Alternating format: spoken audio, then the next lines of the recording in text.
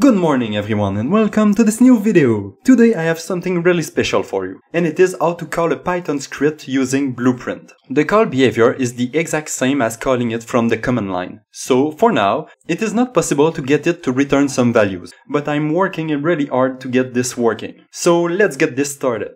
The first step is to create a C++ function in our .h file. I'll call it execute Python script. And we'll need to pass it a string that contains our script. In the CPP file, we have to include Python script plugin, and inside the build.cs file, we need to add two dependencies, which are Python script plugin and Python. For the function's body, it's simple. We only need to get the Python script plugin and then ask it to execute our command. And that's it. We can now test.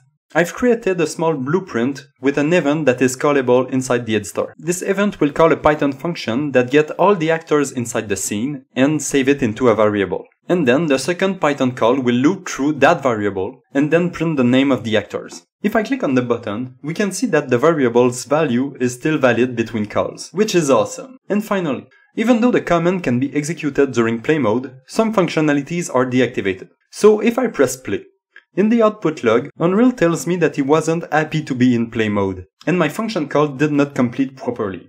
Voila, that's it for today. I'm really happy that I found this functionality and I can't wait to explore it more and more. Have an awesome day, I'll see you in the next video, and also, thanks for watching.